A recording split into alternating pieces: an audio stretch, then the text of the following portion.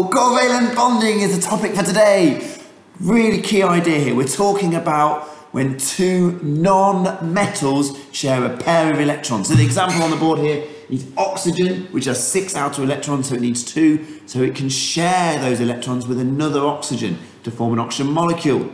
Another example is water, where again we want a complete outer shell. So we of course have a song. You've got covalent bonds. You've got covalent bonds. When two non-metals need a complete shell, they can share a pair of electrons well.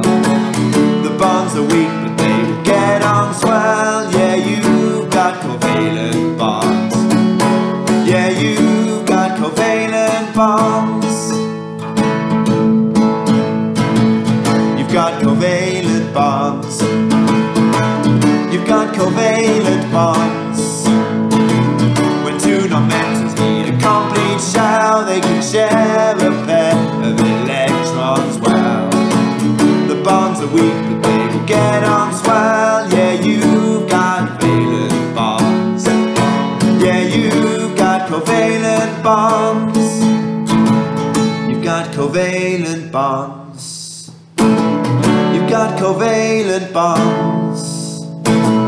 When two non-metals need a complete shell, they can share a pair of electrons well.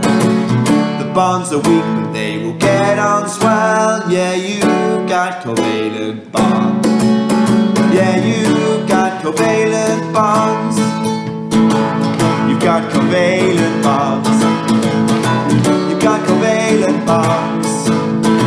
When two non-metals need a complete shell, they can share a pair of electrons well.